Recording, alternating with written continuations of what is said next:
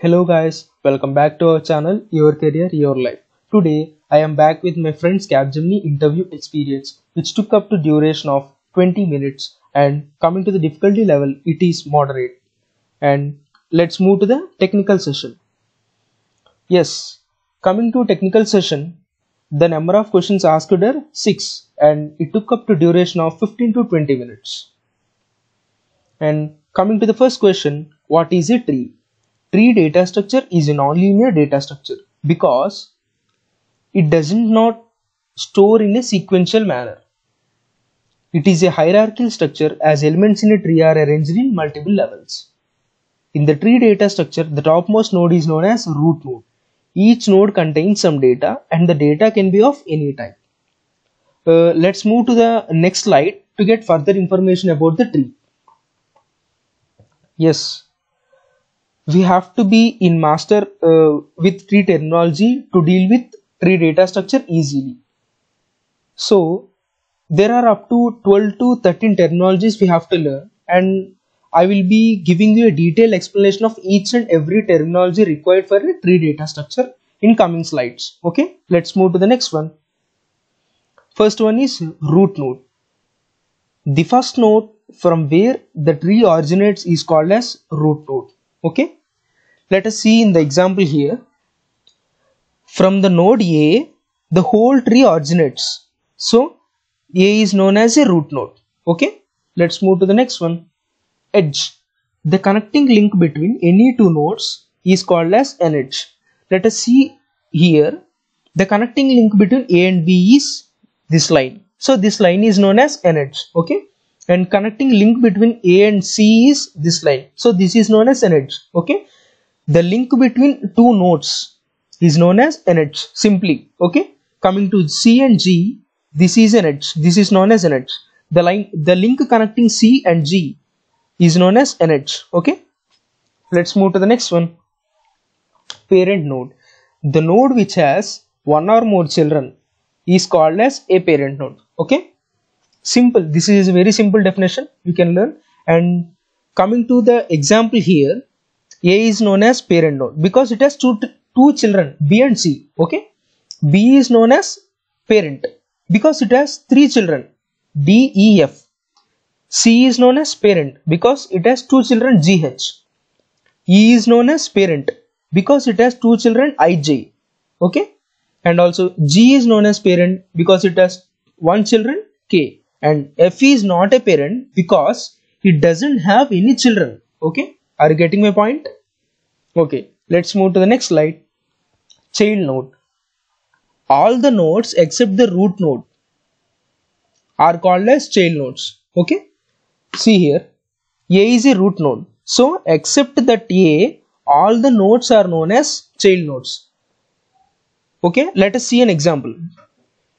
A has two children, B, C. So, B and C are called as child nodes. And coming to D, E, F, they are children of B. So, D, E, F are also called as child nodes. And coming to G, H, it has a parent C. So, G and H are also called as child nodes. Coming to I and J, it has a child node. It has a parent node E. So, I and J are called as child nodes. And coming to K, it is also a child node because it has a parent G. Okay. Let's move to the next slide. Siblings. Nodes which belong to same parent are called as siblings. Okay. Let's see here in the example. B and C are siblings because it have a same parent A. Okay. And also D, E and F are siblings because it has a same parent. Common parent B. Okay. And G and H are also a siblings because it have a common parent C. Are you getting my point? Okay. We cannot call K and H as siblings because the parents of K and H, respective nodes are different. Okay. And also I and J are siblings because they have common parent called E. Okay. I think you understand this concept. And let's move to the next slide, that is degree. Degree is simply the number of children of the node. Okay. See here. directly. And coming to A, it has degree 2 because it has only 2 children. Okay.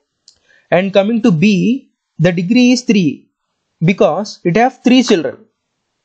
D, E, F, 3 children. So the degree of B is 3. And coming to degree of C, 2. It is 2 because it has 2 children, G and H. Okay. Are you getting my point? And also let us see another example too. Here, the degree of E is 2 because it has 2 children, I and J. Okay. See this definition also. Degree of a node is the total number of children of that node. Okay. See here, coming to C, it has only 2 children, G and H. So the degree is 2. And the second line is degree of a tree is the highest degree of a node among all the nodes in the tree. Okay. Yes. Let's move to the next one. Internal nodes. Okay. The node which has at least one child is called as an internal node. Okay. Here A is also an internal node because it has 2 children. Okay. A is an internal node as well as a root node. Okay. And B is also an internal node because it has 3 children. And C is also an internal node because it has 2 children. And E and G are also an internal nodes because it have childrens. Okay. I mean at least one children. Okay. And D and F and H, these 3 nodes are not internal nodes. Are you getting my point? Okay. Let's move to the next slide. Leaf nodes. Okay. This is very simple. The node which does not have any child are called as leaf nodes. Okay. See here. Coming to A, it have 2 children. So it is not a leaf node. Coming to B, it have 3 children. So it is not a leaf node. Coming to C, it have 2 children. So it is not a leaf node. Coming to D, it doesn't have any children. So D is a leaf node. Okay. Coming to E, it have 2 children. So it is not a leaf node. Coming to F, it doesn't have any children. So it is a leaf node. Okay. And coming to I and J, it doesn't have any children. So I and J are also a leaf nodes. Coming to G, it have 1 children. So it is not a leaf node. Coming to H, it is a leaf node because it doesn't contain any children. Okay. Coming to K, it doesn't contain any children. So K is also a leaf node. Okay. In this tree, the leaf nodes are D, I, J, F, K, H. Okay. Yes. Let's move to the next one. Yes. The ninth one is level. In a tree, each step from the top to bottom is called as a level of the tree. Okay.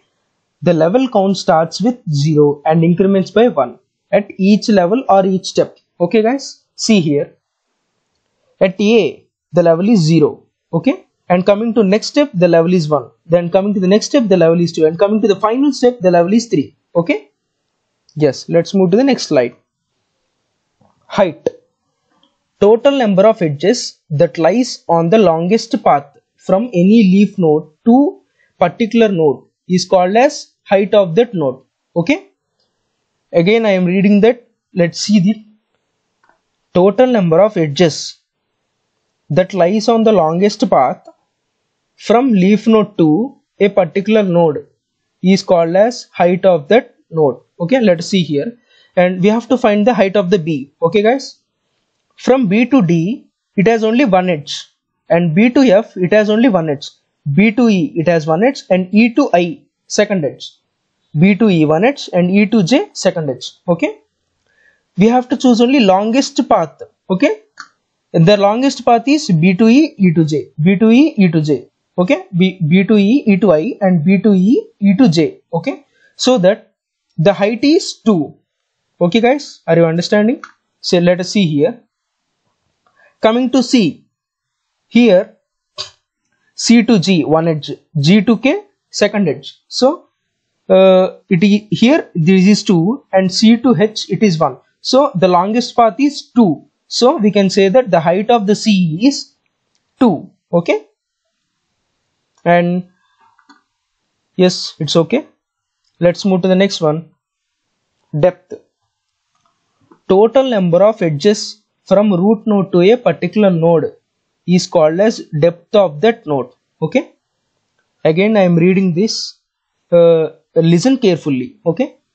Total number of edges from root node to a particular node is called depth of that node. See here, we have to find depth of B, so that number of edges from root node to specific this node. Okay, from A to B it has only one node, I mean one edge, so the depth is 1. Okay, let us consider depth of D. Here from the root node to this node D, it has 2 edges in between, so that we can say the depth of the D is 2. And coming to H here, from A to H it has 2 edges in between, so the depth is 2. Okay, are you getting my point? And coming to K, the depth of the K is 3 because it have 3 edges in between root node and this node. Okay, yes, let's move to the next slide. Subtree.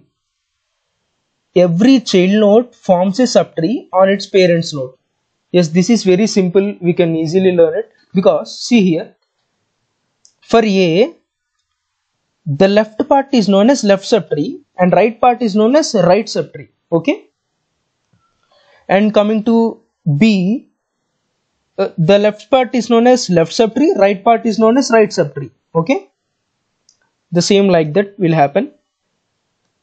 And yes, we have to discuss about DDL commands in SQL. Okay, DDL commands are mainly used to manipulate the database. Okay, yes, the first one is create, second one is drop, third one is truncate, and fourth one is alter. Okay guys, yes, see here, create, it is used to create a new table in the database. Syntax: create table, table name, column name along with the data type. Okay, and example: create table employee, name varchar, email varchar of 100, and DOB of date.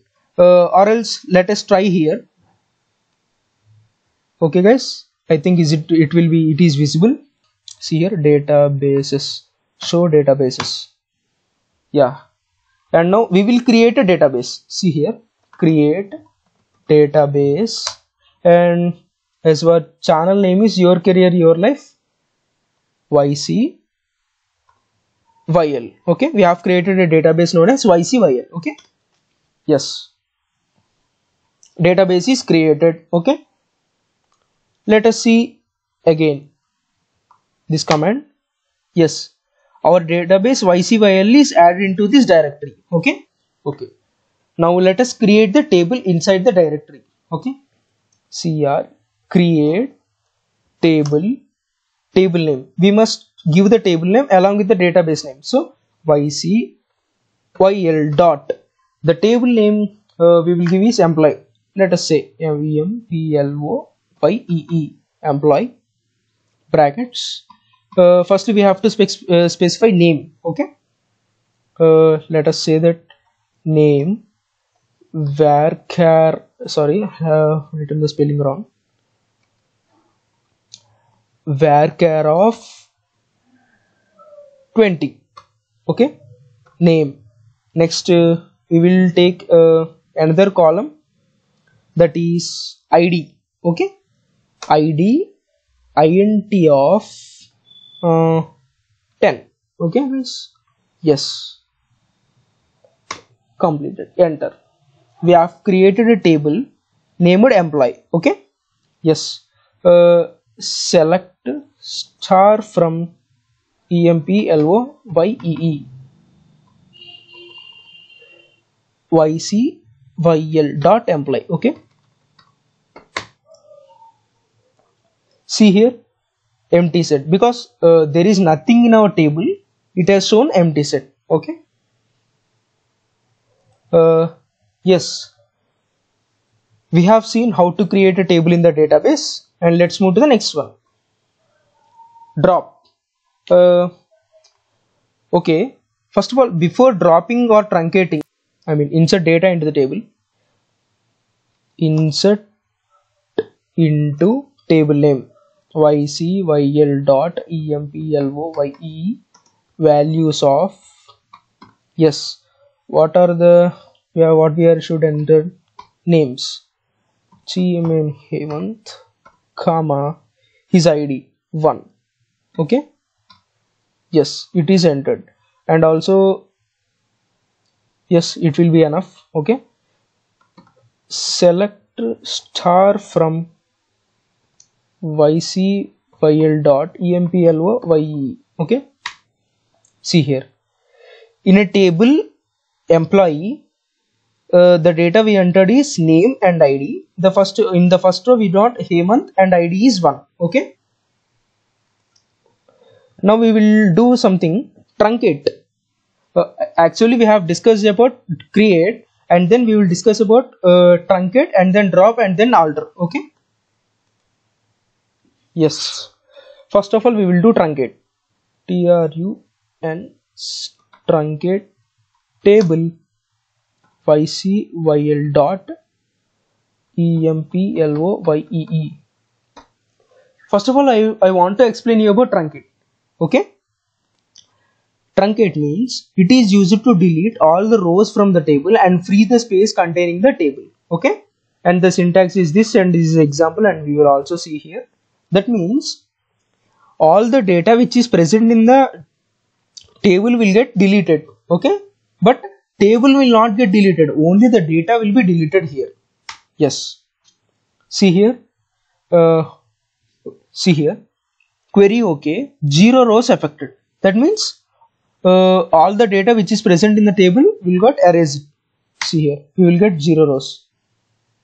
See here, empty set, we got empty set. That means there is nothing in the table. Okay, we will do one thing, and also insert the same data again. Okay, okay, now we will try to drop. Okay, let us see here, we will discuss about drop. Okay, mainly it is used to delete both the structure and record stored in the table. Okay, that means if we write a drop command on the table, the whole structure, the table will get deleted along with the data stored in the table. Okay, let us see here.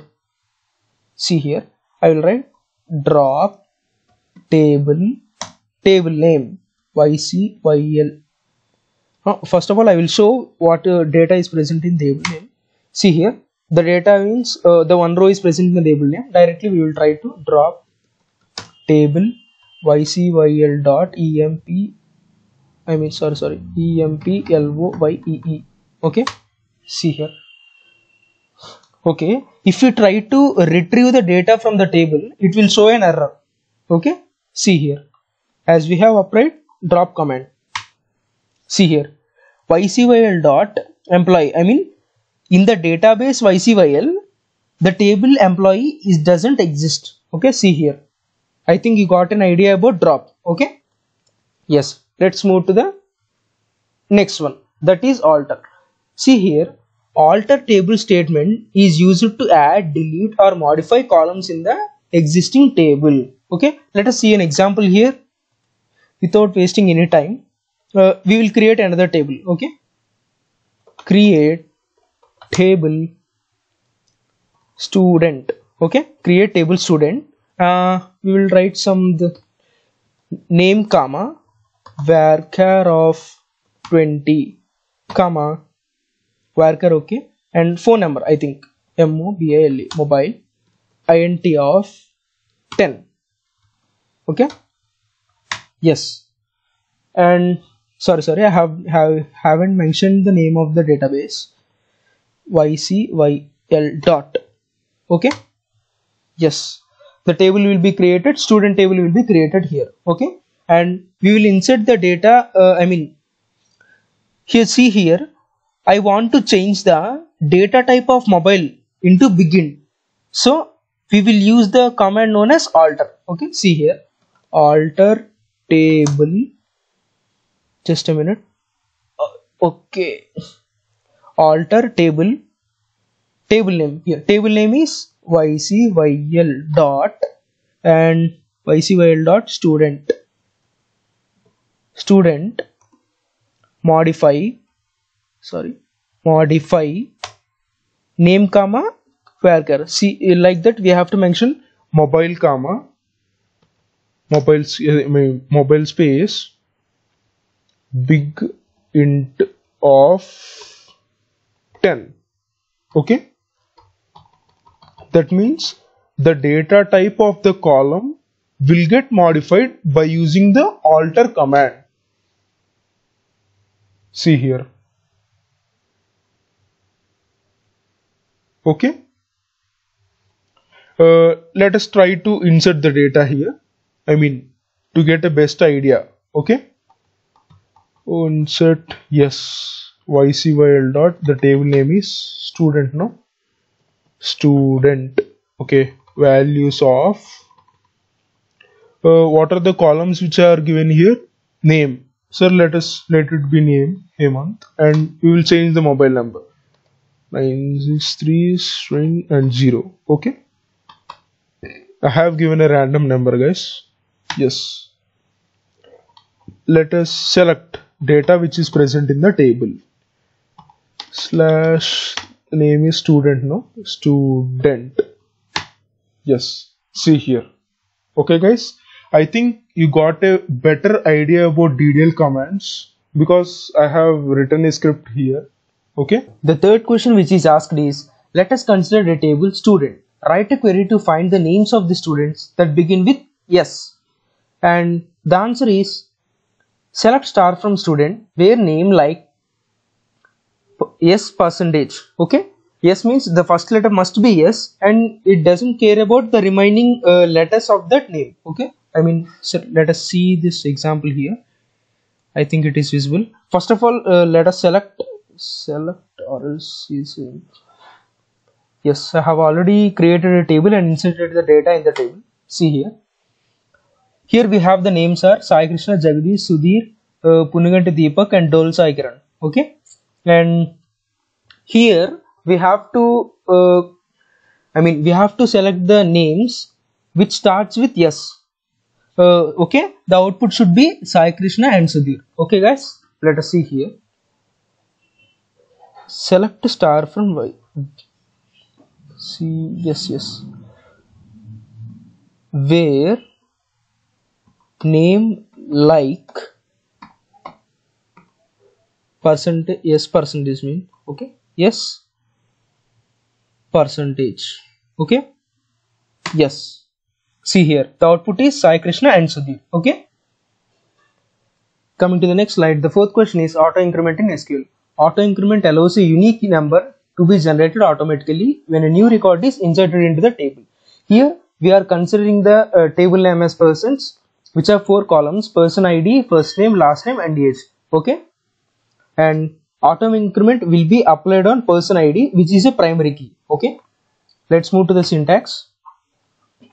See here, this is the syntax which I have to write, and to insert a new record into the persons table, we will not have to specify a value for the person ID column.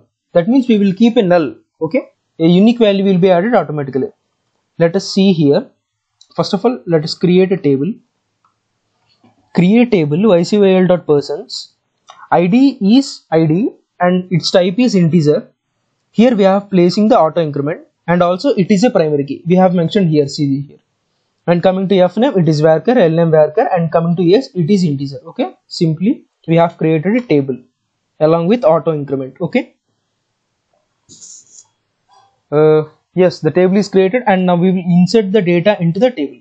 Okay, see here, insert into ycyl.persons values of, we need not to specify any value here that in the place of ID, so we will specify null, and then first name is Jagdish, last name Digvarti, and age is 23. Enter. Okay, one row is affected. See here. Now we will try to select the data. Select star from ycyl dot the name is, table name is persons. See here, we got ID as 1 for Jagdish, but we haven't mentioned here 1. Okay, that is the best use of auto increment. And again we will see another example. See here, we will change the name to we will change the name to Vinny, and then we will change the name. I mean, what is last name? KUNCHAM, KUNCHAM, and the age is 89. Okay. Here we have mentioned the first name is Vinny and last name is Kuncham, and coming to age it is 89. Okay. And also the ID, we haven't mentioned any ID here, we have mentioned only null here. Okay. Enter. See here, one row got affected, and also we will select the data. See here. The second one is, I mean, the ID is automatically incremented. This is the main use of auto increment. Okay guys, I think you have got a good idea on auto increment. Let's move to the next one. See here. Explain the concept of infinite recursion. Infinite recursion is a situation at which the function never stops calling itself. Okay. This condition, I mean, this situation is known as infinite recursions, and also there is a small concept known as halting condition which comes in infinite recursion. The halting condition means a condition at which the function stops calling itself is called a halting condition. Okay. Just have an idea about this concept, it would be better. Coming to the next question, that is, write a program to check whether the given number is leap year or not. Before directly getting into the program, first of all let us know about leap year. Okay. Leap years are years where an extra day is added to end of the shortest month, February. Okay. It comes exactly 4 years ahead. Okay. First of all, let us read here what I have written here. A leap year is a year that is exactly divisible by 4 and not divisible by centuries. That means hundreds. The century year is a leap year only if it is perfectly divisible by 400. Okay. First of all, let us write a program here. See here. There are only two conditions to check whether the year is leap year or not. First condition is it should be divisible by 4 and not divisible by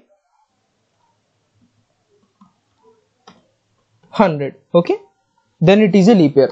And coming to the second condition, the year must be perfectly divisible by 400, then it is a leap year. Okay, there are only two conditions, we can write a code here. Okay, first of all, year is equal to int of input of, that means we are taking input from the user. Okay guys, yes. Now we will write the code.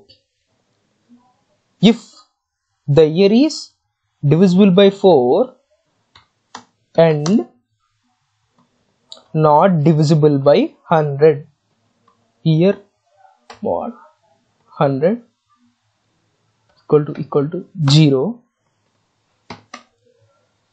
print, yes, the given year is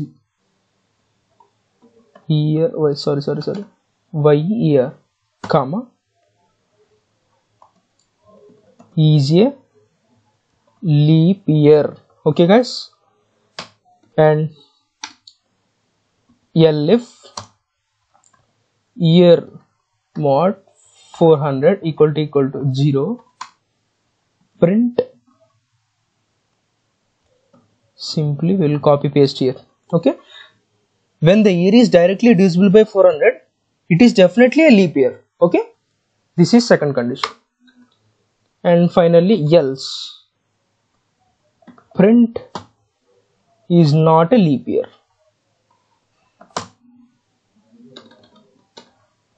Is not a leap year. Okay guys, Control S, I'm saving it.